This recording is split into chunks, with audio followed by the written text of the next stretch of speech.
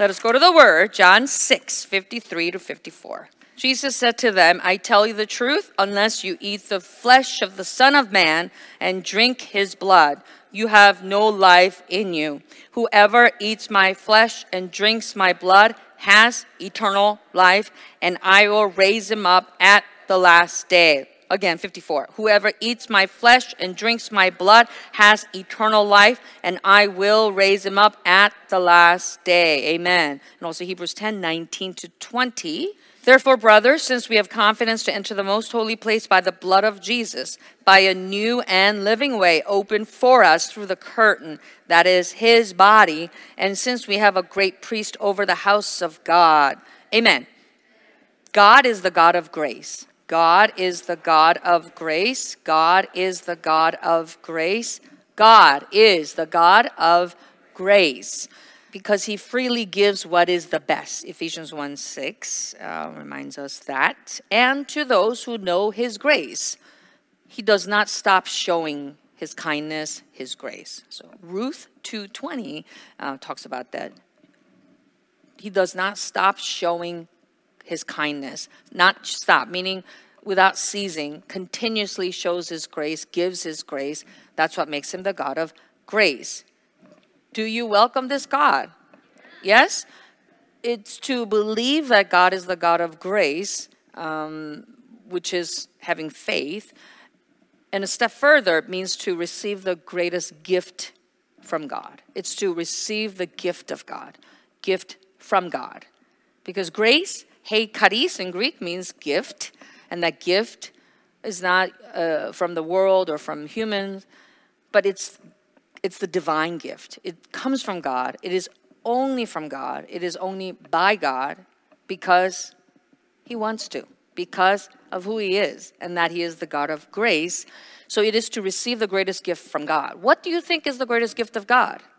The gift from God. A job, a beautiful wife, a beautiful house, a nice future. What is the greatest gift from God? It's the blood of God. It's the blood of God. Acts 20:28 says, it's the blood of God. We know the blood, the precious blood is the precious blood of Jesus, blood of Yeshua, as we call him here, his name, Yeshua, the Savior. But that blood is the blood of God. So having this faith, we have to live our lives each and every day, living by this blood, living by the blood of Yeshua, as we just read in 10:19, it is by the confidence we have gained through the blood. It is by his blood, through his blood, that we do all things. We do all things and we overcome all things by his blood. Amen? By his blood. Say it with me. By his blood. Because of his blood. Yeah, because of his blood.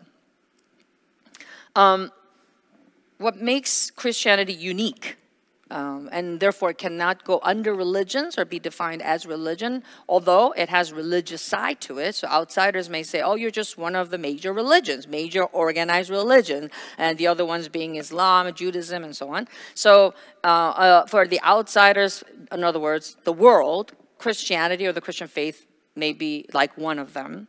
However, Christianity is not religion, for a religion is something that emerges from man. It originates from man, man's desire, and from their own heart and their imagination. They create the idea of God and ways of God. And when one has done that and becomes a leader of that religion, others follow that. So it's through the ideology, or you call it enlightenment, as in the case of Buddha, right? You sit under a tree and you think deeply about what life is about and how it's all about suffering, and you need to beat your body and stop doing what you need to do and become free from that. And then, bada bing, it's just like you're enlightened. You're enlightened. You know the world. You've figured it out. And all your students are going, oh, we follow you, right? So that is a way of looking at religion, which is following the enlightenment of another man, or the ideology or teachings of the man who finds that faith or that belief. The uniqueness of Christianity by comparison or contrast is believing in the blood of God, the blood of Yeshua. Did you get that?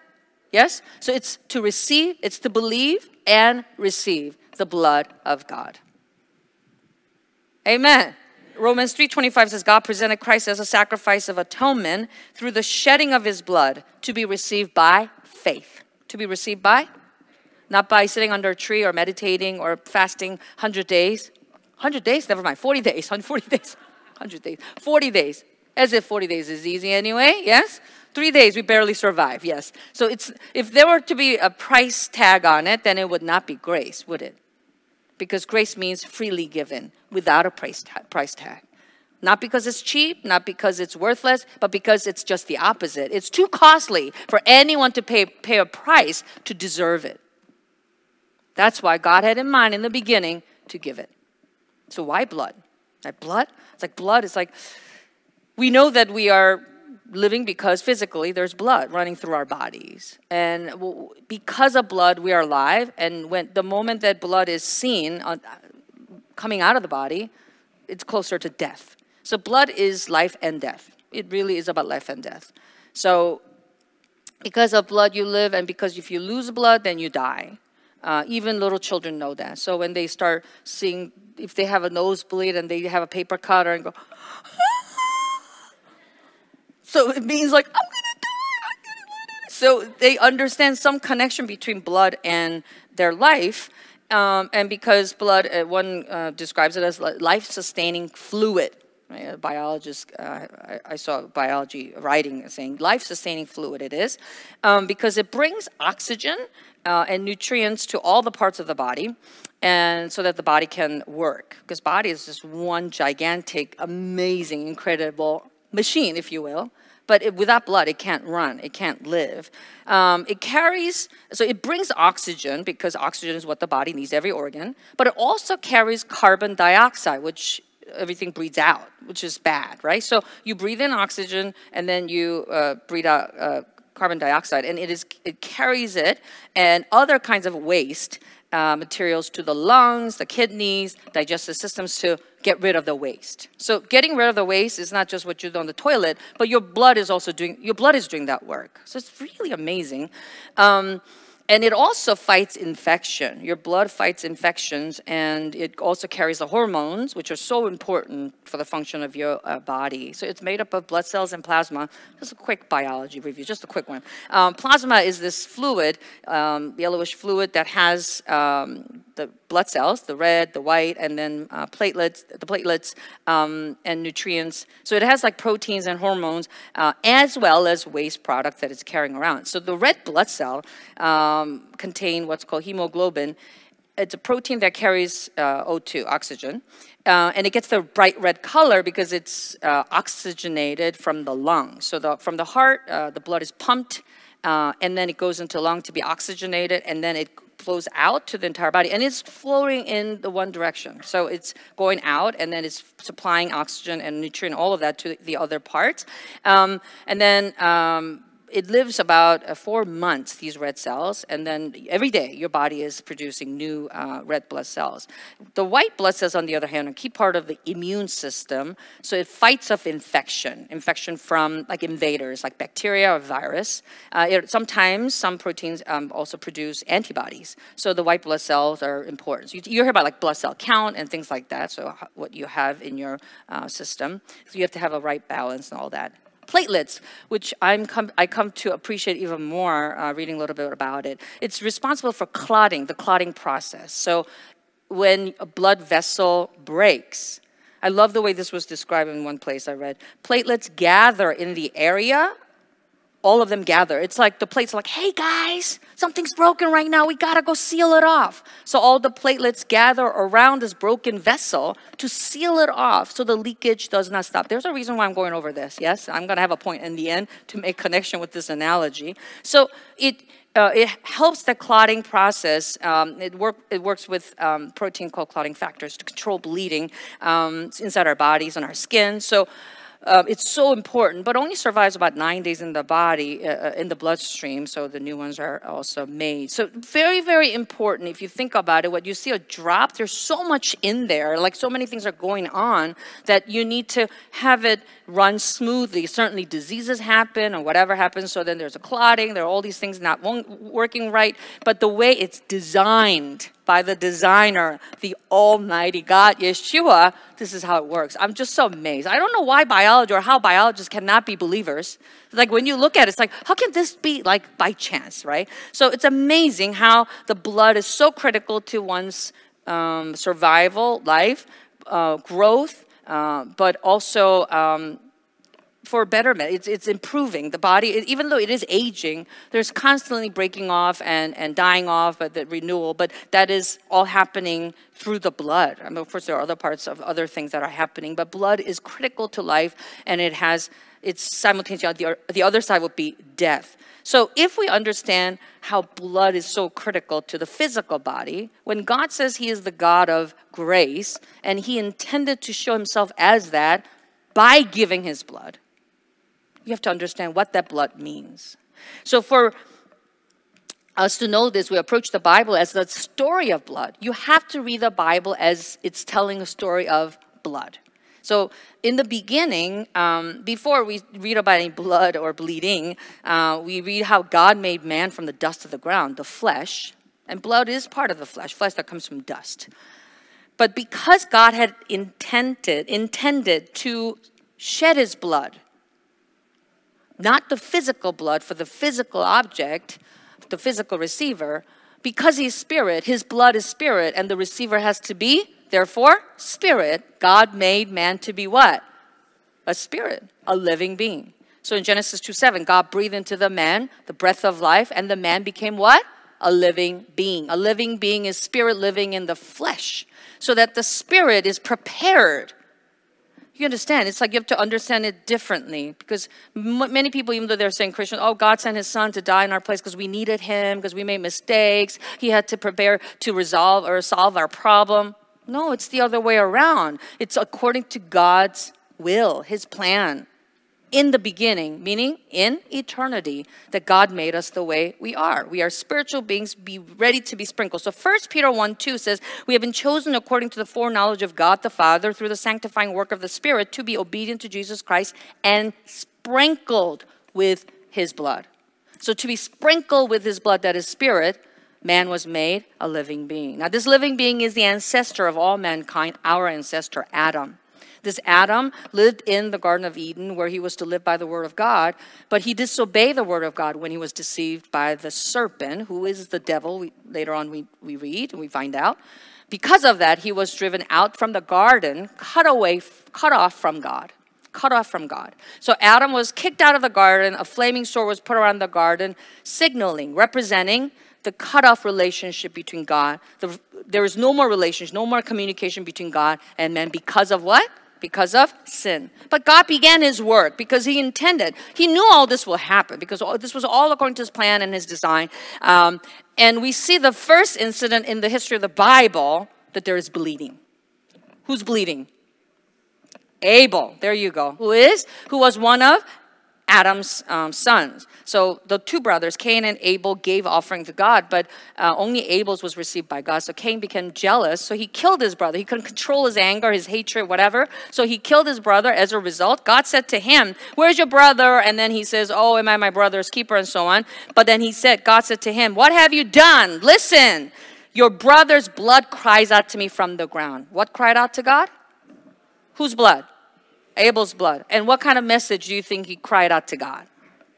Revenge. Revenge. Because he didn't do anything wrong. All he did was please God.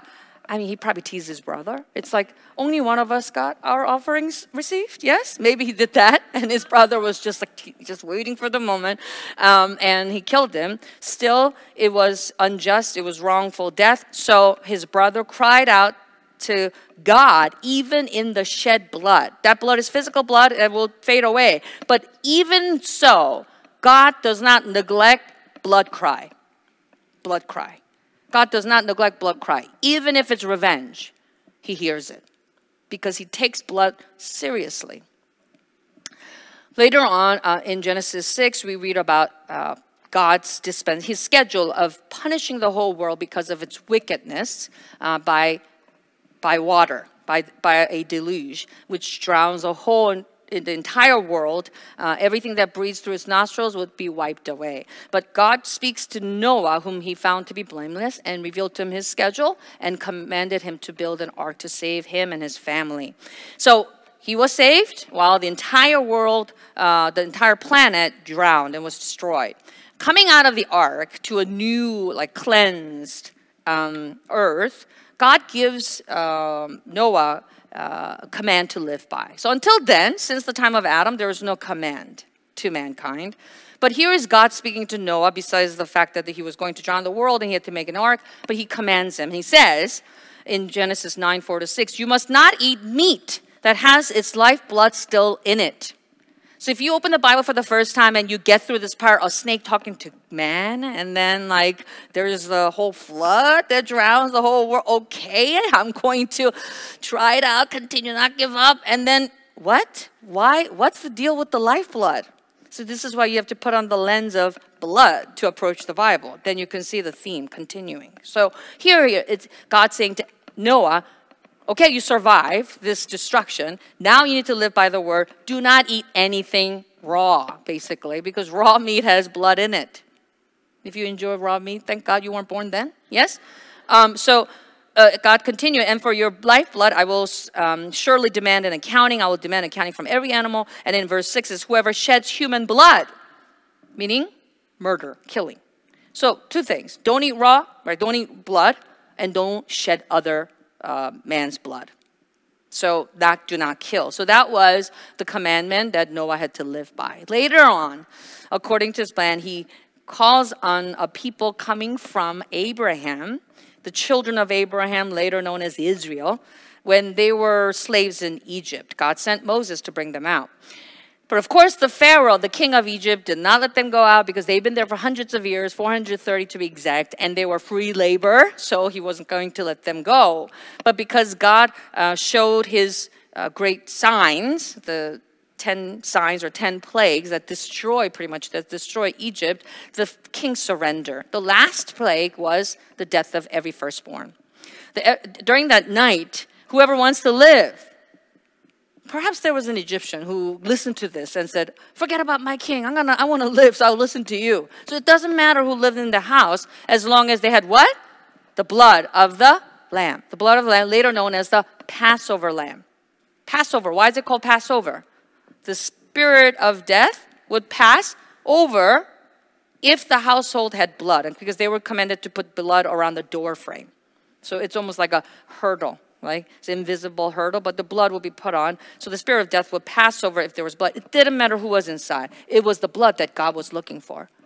So they were known as initially the Hebrews or Hebrew slaves. They listened to the word of God through Moses and put the blood of lamb. And because of that, they were spared their lives and they left their slavery in Egypt following Moses, following the word of God. Do you believe that happened?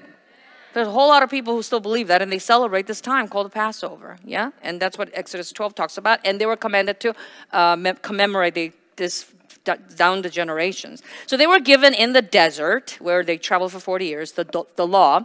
And the law, also called the law of Moses, was referred to as the covenant of blood. What's it referred to as? What's the theme today? Okay, so in Exodus 24:6-8, Moses takes a bowl of blood, and this is a moment of contract signing. You know about contract, yes? Contract. So contract is to say, I agree to these terms, and I'm giving my authorization. Like I'm saying yes to this, right? So the way they put the covenant basically means contract with God, a relationship with God. So God says, if you want to be my people, you need to obey my commandments. And to say yes to that, you need to shed blood. And if you do that, then I will be your God, you will be my people. And the people said, amen. So for that, Moses brought a bowl of blood of an animal, lamb, and half of it, he splashed it against the altar of the burnt offering, where offering was given to God, sacrifice was given to God. The other half, what did he do with it? A part of that was saved to go all the way into the most holy place. But the other half was then to give to the people. They were sprinkled. The people were sprinkled. So half of it was to God, half of it was to the people, and it was to make the contract effective, the covenant effective. So that blood is also referred to as the blood of the covenant. And the people under the law of Moses, how many commandments were there? 613. So there were 10 commandments, but there were 613 points to the law. And they were saying yes to that. They were saying, yes, we'll keep it. We'll try our best to keep it. We honor God and we'll be his people and he'll be our God. Simultaneously, they were commanded regarding blood, not eat it, to not eat it and not to shed blood once again. But now, this time, it's more serious, if you will, because it's been signed with blood. All right, so let's go to Leviticus 17. 17:11. For the life of a creature is in the blood, and I have given it to you to make atonement for yourselves on the altar. It is the blood that makes atonement for one's life. Therefore, I say to the Israelites, none of you may eat blood, nor any foreigner residing among you eat blood. Jump to 14. Because the life of every creature is in blood, that is why I have said to the Israelites, you must not eat the blood of any creature, because the life of every creature is its blood. Anyone who eats it must be cut off. I don't know if they still do it or not, but some parts of the world, I know in Asia, like as in Korea, and I know in some Southeast Asian countries, at least in the past, I don't know if they still do it, but they literally would drink animals' blood for longevity.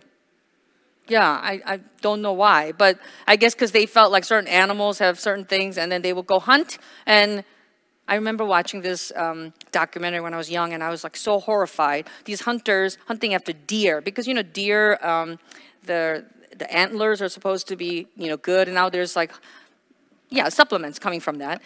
It's good for your blood, albumin. Yeah, I think that's the part that it keeps your blood healthy and clean or whatever. So what they did was they would take, I'm not talking about vampire story, but that was real life. They actually had like metal straw, and then when they killed the deer, they would just go after it for its blood because it's like warm and fresh, and drink it.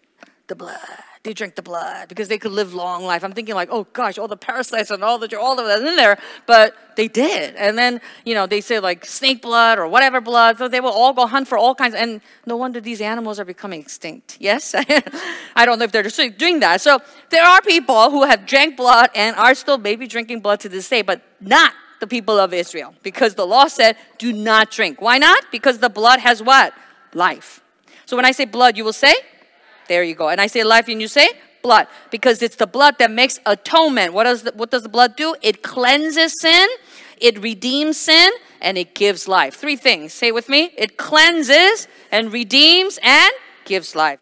The blood was given to God. It was only to be given to God. You are not to shed the blood of any man. Do not kill, and don't drink any blood, because it belongs to God. He is the owner of life.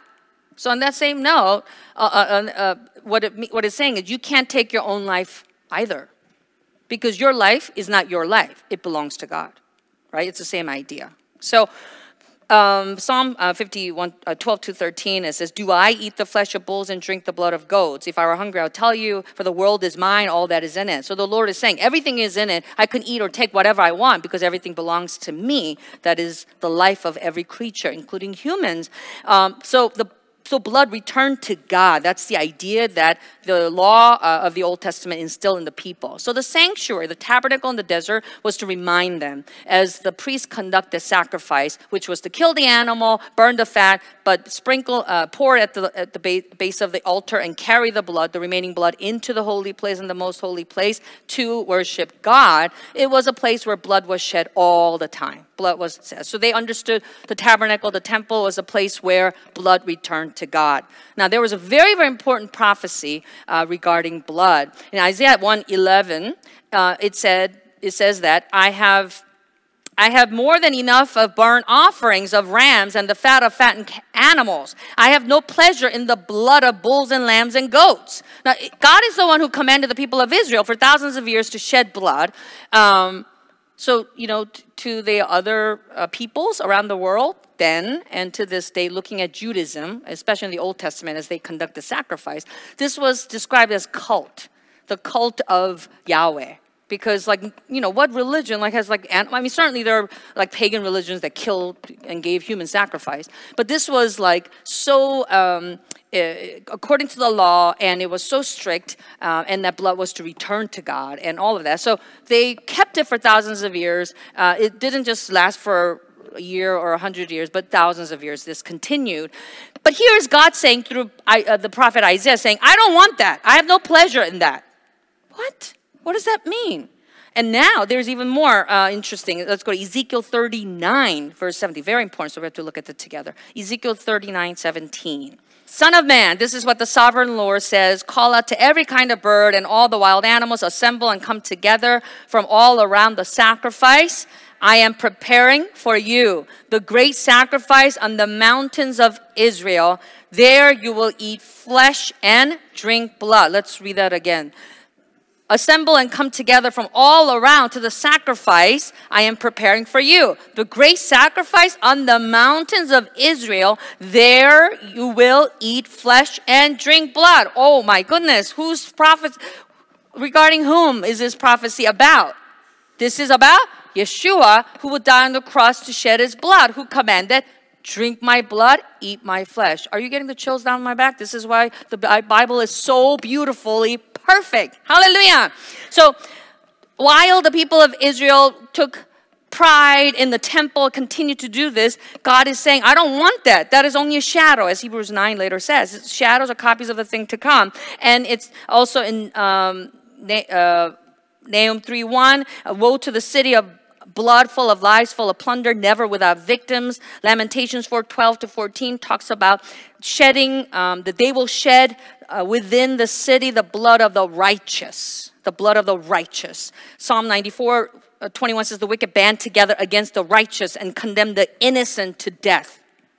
That is also the prophecy about killing the innocent Son of God, Yeshua, to shed his blood on the mountain. But it will be before the sacrificial feast. It will be for the sacrifice on this mountain where all will be gathered to come and drink.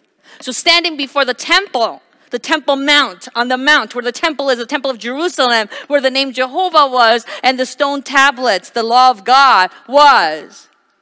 What did one man calling himself the Son of God say? Destroy this temple and I will raise it again in 3 days. John 2:19. The Son of God coming in the name of the Father, Yeshua. John 5:43 says, in the Father's name he came. Matthew 1:21. It means he will save his people from their sin. His name is Yeshua, not Jehovah. He's saying, destroy this temple. You can imagine the priests, the Jewish leaders who heard that and consider it as blasphemy. He deserving death only. Because without that, you have no sacrifice to be made for God, to make atonement for one's sin. And that means you will die. You will die in sin. You'll be destroyed. But here's Yeshua saying, I'm not talking about this physical temple that's made by hands, but I'm talking about the temple of my body, the temple of his body that we put to death, but in 3 days be raised back to life. Only after his resurrection and receiving the Holy Spirit, John and the other disciples realized what he was saying. At the time, nobody understood, however. What he meant was, it will not, now the atonement will be made. The sacrifice will be given, not in the name Jehovah, not in the blood of animals, that will cleanse the flesh for a limited time, because they would have to give every year the blood of animals to not be cursed, to not be killed, but to live protected by God, because they had made atonement for their sin with the blood of animals. But here's Yeshua saying, he came to die. That the God who is from the beginning, the God of grace, became flesh. As John 1:1 says, in the beginning was the Word. And the Word was with God, and the Word was God. And the Word was God. The Word was God with God. So the Word was God. Who is God? God is he who knows no sin. God knows no sin. God has no sin, knows no sin. So here's the Word in the beginning, who was God. He has no sin, knows no sin, and that Word became flesh to dwell among us. In John 1:14 it says. The Word became flesh. The Word became man. God became man. God who knows no sin became man to do what? To bleed to death. Do you understand? To bleed. The Word became flesh. The incarnation of the Word was for God to come and die by shedding His blood. So what am I saying? Who is Yeshua? He is the Word in the beginning. He is God. Who is Yeshua? He is God. He is God. And what does that mean? He is the innocent one without sin, knows no sin. So all the bleeding, all the bloodshedding of the animals in the temple in the name Jehovah, in the temple of Jerusalem for thousands of years until His coming was a shadow, a prelude, a prophecy that will be fulfilled through the one-time shedding of the Son of God coming in the name of God, Yeshua. So in Hebrews 9:12, He would achieve what's called the eternal redemption. What kind of redemption? Eternal redemption. Because the Old Testament redemption was done every year. Because it was with the blood of animals that were 1 year old. So like your apartment contract you sign every year, as your landlord is like increasing your rent, you're like, darn it. And you're right excited. But if you want to live, you got to sign it, right? So that signing every year, that was what they did with the blood of 1 year old animal. So it was but temporary, because the blood of goats and bulls and goats cannot take away sin, as Hebrews 10:4 says. Therefore, God sent His Son, who is God, who is of God, the essence, the very nature of God. When He became flesh, He became the body that has the function to live and die. It does not mean, however, that His essence changed. What's His essence? He knows no sin. 2 Corinthians 5:21 says, He who knows no sin became sin for us. So the blood of the Son will be shed. That will be the blood of God. The blood of God means that it's a spirit. It is spirit. It is not of flesh. So when He died on the cross, when He would die on the cross, He would truly die. It would be total death by bleeding out. That physical death is true, but His essence is spirit. Just quick analogy is that our blood is it's of flesh. It's of the flesh. It's a material, and it has genetic material. It has chromosomes, for example, right? How many pairs of chromosomes do we have as humans? 23 on me. Yes, 23 pairs. So 46. Like dogs have what? 78, for example. 70. So all animals have, even bacteria have like a pair of one or something like a circular chromosome. So every creature has chromosome, meaning it has ancestor. It comes from an ancestor. It has genetic information from the previous generation. But if you were to dissect, if you were to, the blood of Yeshua, what would you see? What would you see? What kind of blood is it? Does it have any chromosome? Does it have DNA information? Does it have any information? Some people say half. Well, maybe he has 23. Because he got it from Mama, Mary, 23? Can human come out as 23 chromosome? You don't have human, you have monster. You have deformed thing. He became fully human. But that human body is for Him to live and die in. But the essence of it, the blood, is spirit without sin. Hallelujah. That's why He said to the disciples, He commanded them, drink my blood. Matthew 26:27-28, drink from it, all of you. This is my blood of the covenant. Remember the covenant, right? The covenant of the Old Testament was between God and in the name of Jehovah with the people of Israel. Here's Yeshua coming and saying, now this blood will be shed for all the souls of men. It doesn't matter by birth whether you belong to whether you're Jew or Gentile, free or slave, or educated, uneducated, civil or barbarian, man, or it doesn't matter. If you're soul, you come as soul, you're spirit. Because His blood is spirit, you come and say, I'm a sinner in need of your spirit blood for its life to atone my sin, and you may drink it to live. Hallelujah. That's why He said in John 6:53-54, very truly I tell you, unless you eat the flesh of the Son of Man and drink His blood, you have no life in you. Whoever eats my flesh and drinks my blood has eternal life, I will raise them up at the last day. Hallelujah. The Son of Man, he called himself, even though he's the Son of God. The Son of Man refers to the fact that the God who came is highlighting the fact that he is the God who came as man. Say it with me. The God who came as man. Let your neighbor say the Son of Man, and you say? Okay, the Son of Man means the God who came as man. That's the incarnate word. So why did he call himself the Son of Man? The Son of Man who will lay down his life as a ransom for many, because he came to bleed. Do you understand that? The God who is from the beginning, who created all things, who has no need, who owns everything, became flesh to bleed and die. Because he's the God of grace. Ultimately, he was betrayed by one of the 12, Judas Iscariot, who had ulterior motive. He liked Yeshua, but he wanted Yeshua not to be Son of God or Son of Man who keeps on talking about his death, but to be a leader, a political leader, to restore the nation. So that's why he betrayed, conspired and betrayed, hoping that he'd be proven innocent by the worldly court and then become their king. That's why when he realized that they were going to release him and kill him instead, he said, I have betrayed innocent blood. And that's why he killed himself. If he had betrayed Yeshua for the 30 silver coins, he would not have killed himself, right? And the fact that he said, I betrayed the innocent blood, he knew well that Yeshua knows no sin, he's innocent. But he did not understand the will of the Father. That's why he ended up killing himself. And being brought to the mass of people, and as Pontius Pilate said, I find this man not guilty at all. I don't find him any wrong that he's done. But what did the people say in unison? Crucify him. We want to see his blood. We want to see his blood.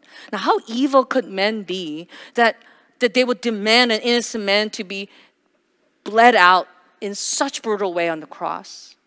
Because this was all according to the plan of God all along.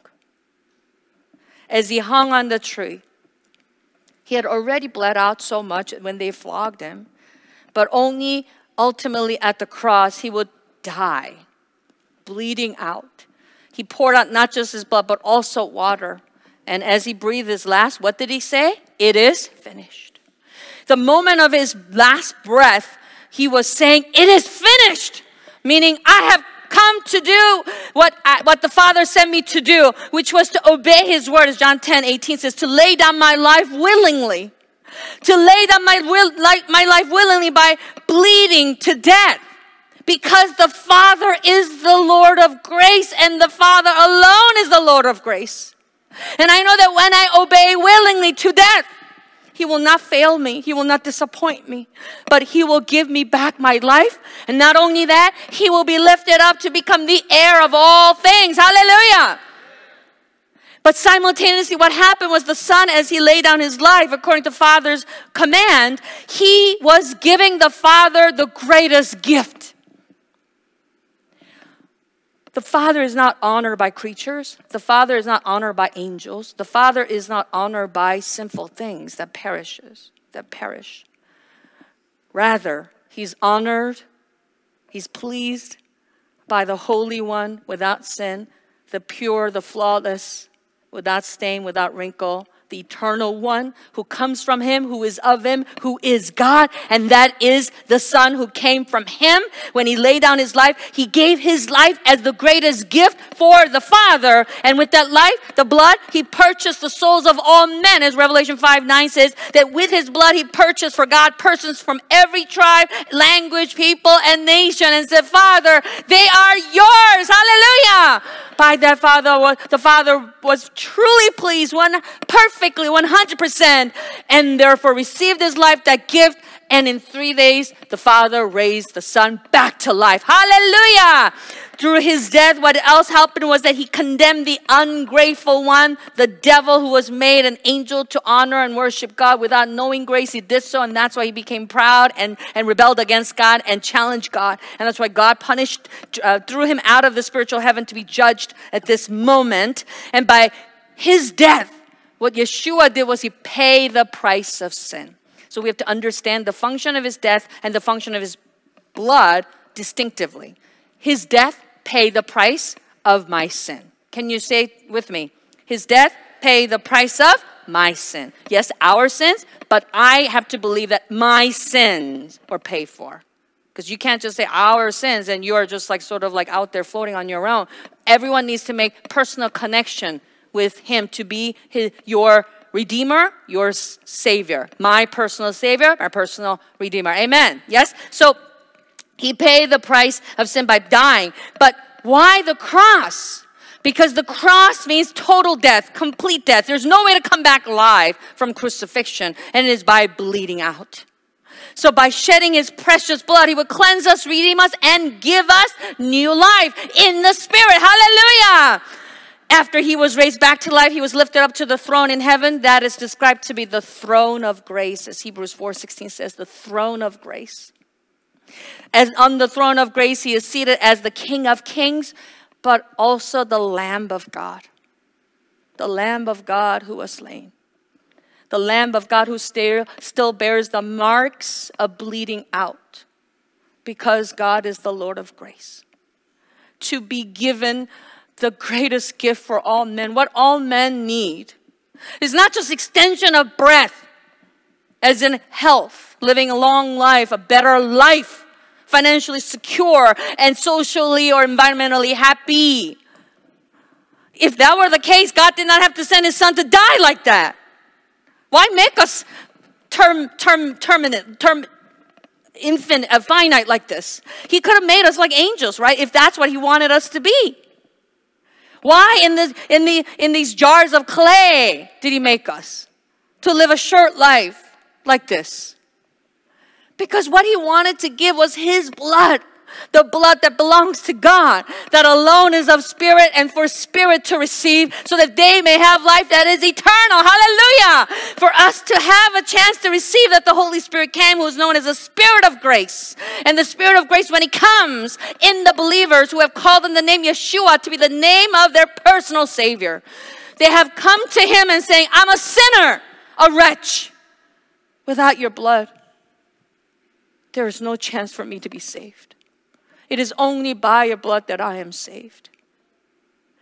To such believers, the Holy Spirit comes. Say amen if you believe that. That you believe that you're a sinner, deserving nothing but hell. But it is by calling on his name and that you have received the precious blood of the Lamb of God, Yeshua. Amen. The Holy Spirit comes into such soul and lets you know what you have received by grace. And that is the innocent blood of God. Certainly after believing in Yeshua, as we experience answers to our prayers, there's health being given, being healed from sickness, and being saved from poverty, being provided daily bread, jobs, and a broken relationship being mended, and all of these things being recovered and restored. These are great testimonies, and they're all important, certainly. But ultimately what the Spirit of grace has come to do is to let us know the greatest gift of God, the gift from God, that is his blood. That even if I'm taking away health, I'm going away job, taking away relationship, if I'm not left with nothing, even so, the world cannot take away this greatest gift that is inside of me, that is the Spirit, is the blood of God. Hallelujah. He lets us know that and lets us testify that the blood of Yeshua is the blood of God, and the blood of God is inside of me. Say amen if this is your confession. Are you sure? Who are you? I'm a soul. I'm a soul. I'm a spirit. Because you're spirit, you believe in the Spirit God, and you receive the blood of God that is spirit. Is it red? Does it have like the red blood cells? No, it doesn't. It's not red. Certainly when he died, it was like blood in people's eyes, physically red, blood stain. So people tend to think about the cross, the blood, red. I mean, sometimes we do have to put an imagery in the color of red and so on. But it has no color because it's not material. It's spirit.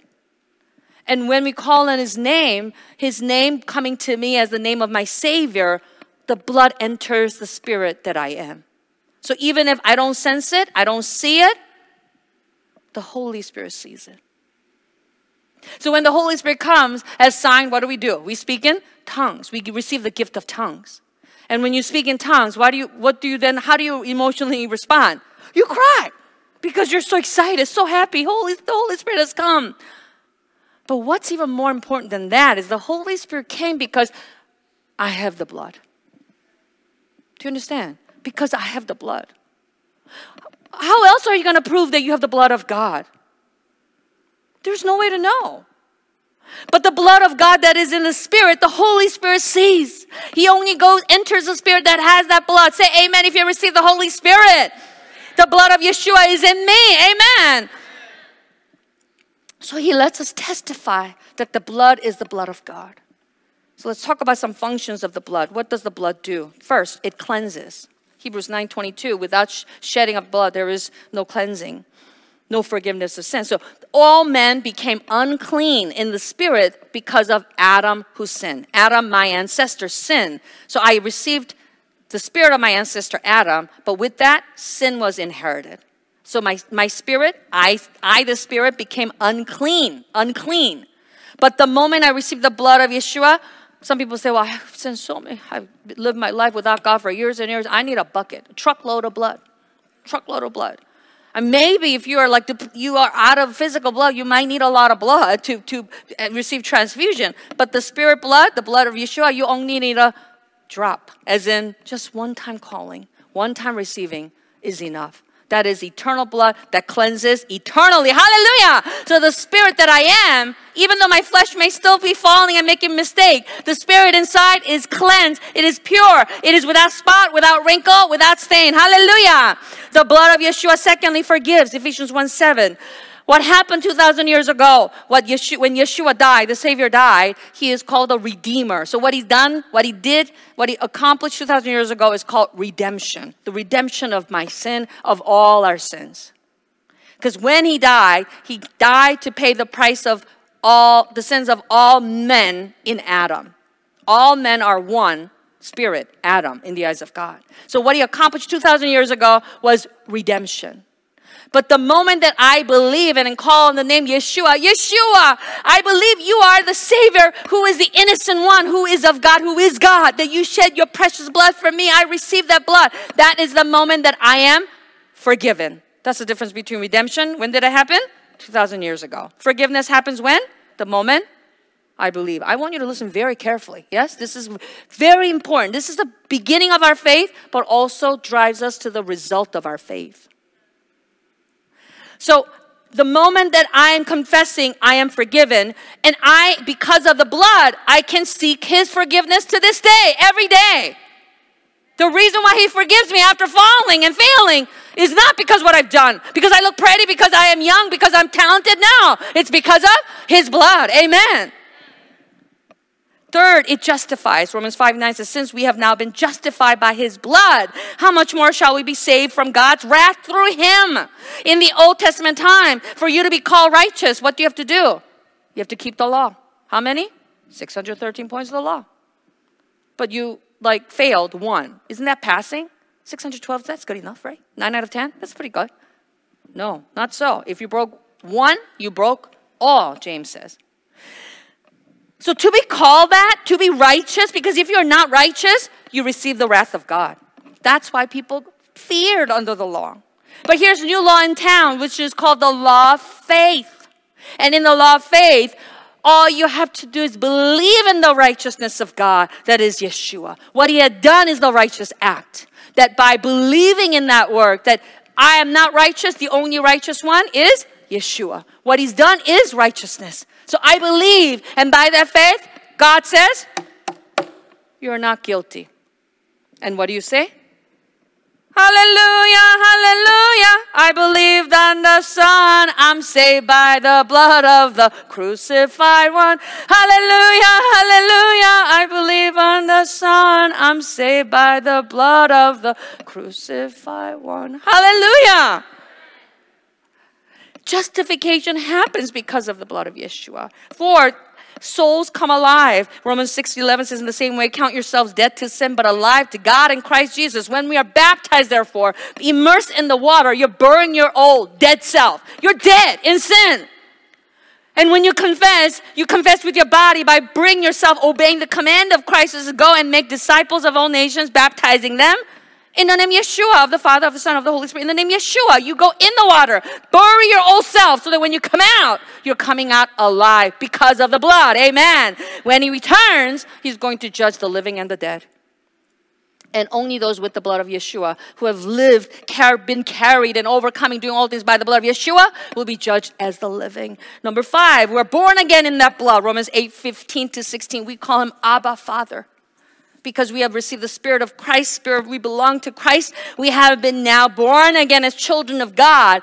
As 1 Peter 1:2-3, as I read in the beginning, we have been chosen to receive the sprinkling of his blood. That's what 1 Peter 1:2-3 says. We have been chosen. So now we need to be very careful that chosen is not a predestination statement, as in you people here, believers, you are chosen to be saved, so you can do whatever you want, however you want. In the end, you'll be saved anyway. That's wrong. Because the scripture also says you need to work out your salvation in trembling and fear. Faith is necessary to be present tense, ongoing until the end, because you may lose it. So what it means is, however, that being chosen is the human race, meaning spirit of Adam. God intended to sprinkle the spirit of all men in Adam from the beginning. He chose mankind to sprinkle his blood on. That's why he made us to be. Do you realize how precious the soul that you are? That to the eyes of God? In the eyes of God? God made us as vessels to receive his blood, God's blood. Because of our sin, however, we became children of the devil. But by believing on the blood and receiving the blood of Yeshua, we have been born again as children of God to call him Abba, Father. So we cried out at the retreat, what? Father! Say it with me, Father! Father! Our Father in heaven. Our Father is in heaven. He came as man and died in my place, and he bled to death. That bleeding was for me to be born again as his child. So today I can call him Father, even though I have nothing in common with him. So when you hear an attribute of God saying God is holy, God is righteous, God is almighty, God is the Lord of grace, and what am I? I'm not I'm not almighty. I'm not holy. I'm not righteous. I'm not merciful. I'm not good. I know no grace. I show no grace. I'm unworthy, undeserving, a wretch. But there's one thing that's in common with him and me, is that I have his blood. Amen. We have his blood. That is the power of the blood of Yeshua. Hallelujah. And number 6, he gives us the right. The blood gives us the right to serve, as I preached last week.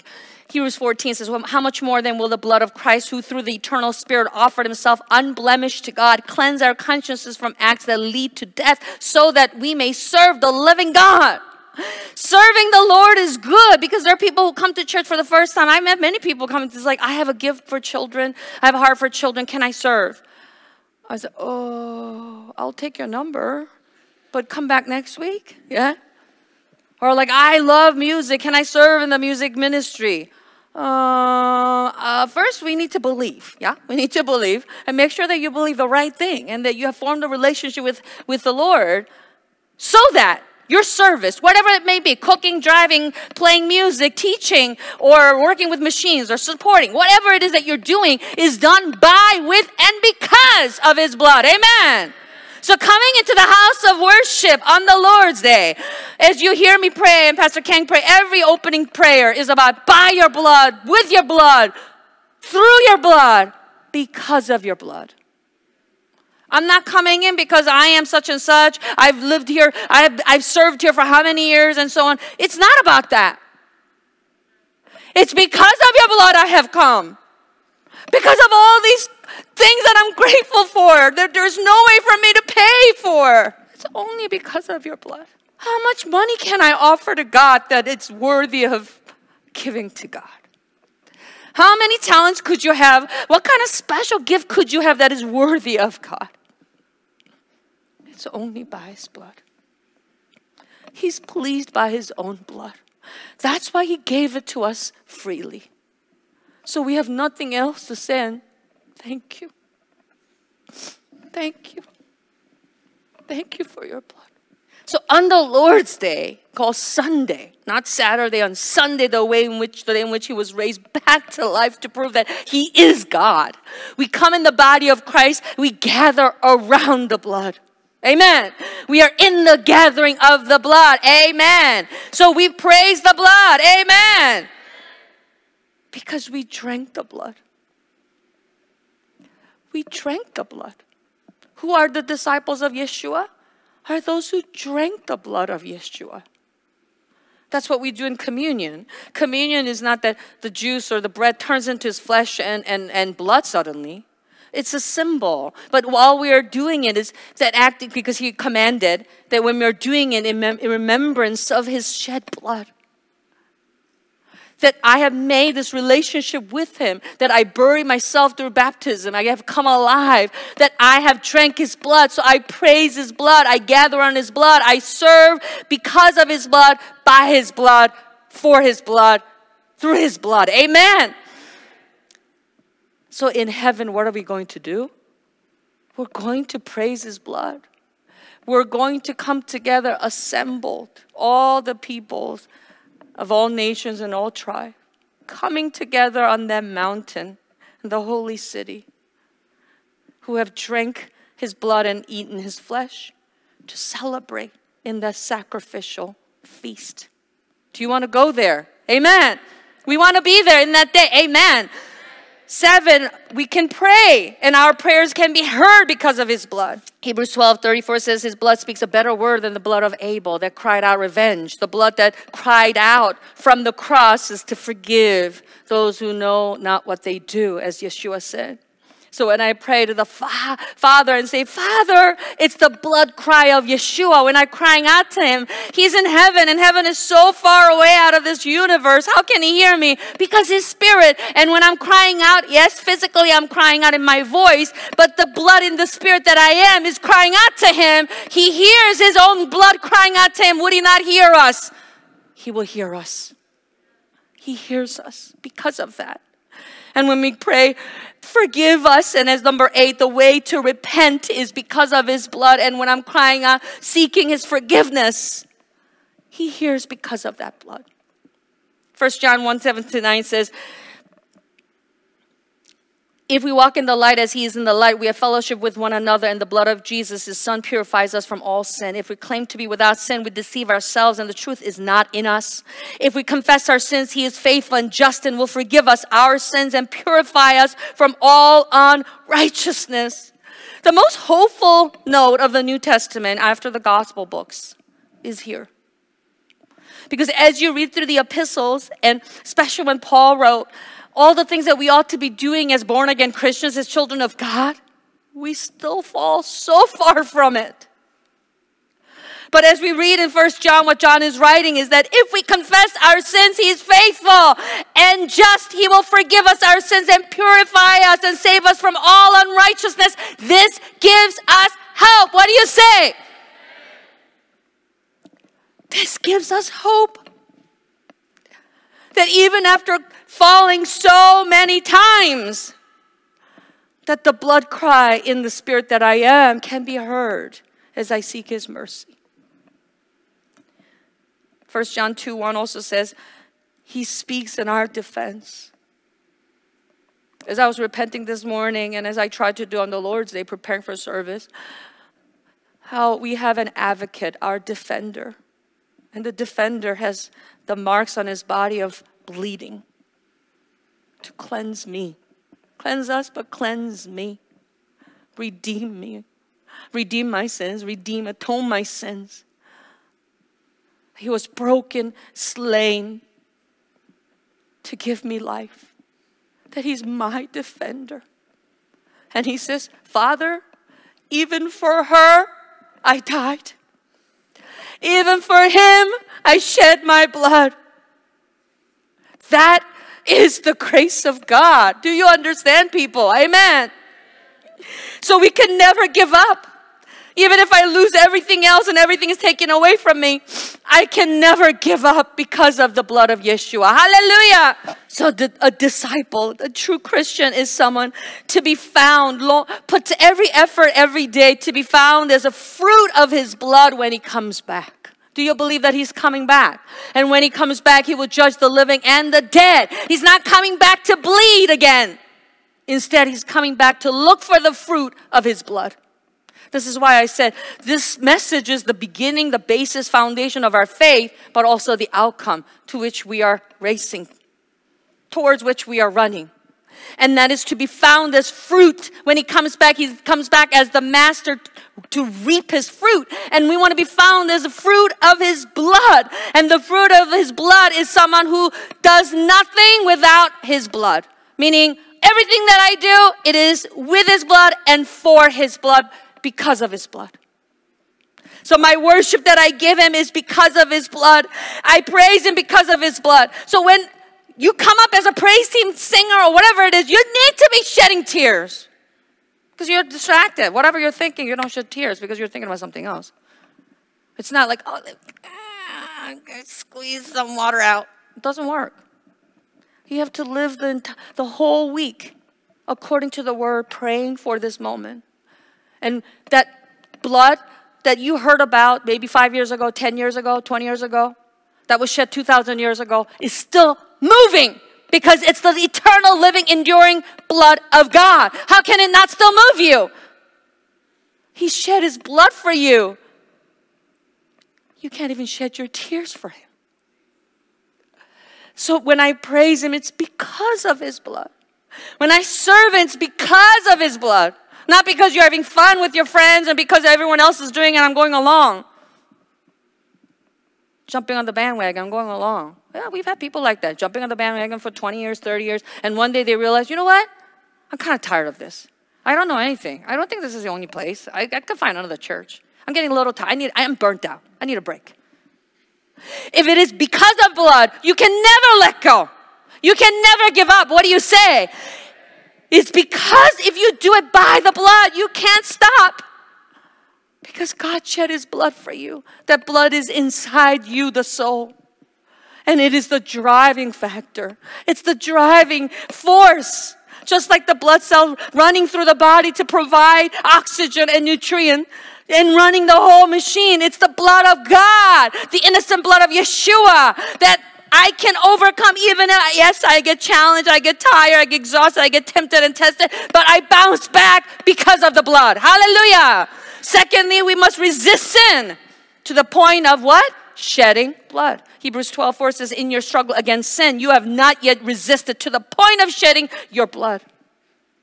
You need to resist sin to the point of shedding blood, just as Yeshua shed his blood on the cross. Resist. Resist. Revelation 7:14 says, they have washed their robes and made them white in the blood of the Lamb. Washing in the blood of the Lamb. It means sanctification. Our faith is in progress. I need to continue to change. I shed one thing, I shed another. I need to continue to wash.